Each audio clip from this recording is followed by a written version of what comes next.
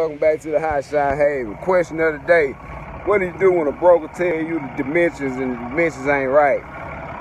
But this time, they not right in your favor. Alright, they tell me 15 feet, 2,000 pounds. I said, let's do it. Good price on it. I'm talking about had a 9 number on it. Okay, let's do it. I stand them 15 feet, 2,000 pounds. Man, I get here one pallet. Pallet 9, 10 feet long. But the astronaut ain't but like 8 feet long. So what we do, we sit it on the crawl race. See, I spent it around. It was the other way on there, straight across like this.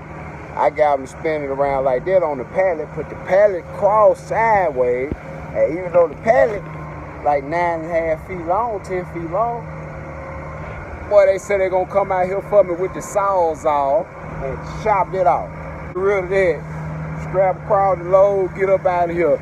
Man, if this stuff ain't 300 pounds, it ain't even 300 pounds, yo. I promise you it ain't. Gas mileage. Can you say gas mileage? Boy, that diesel gonna burn so slow, boy. Run tell that. Run tell everybody.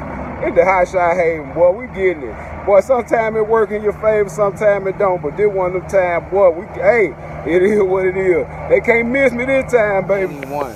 Oh, shout out to the load of the week.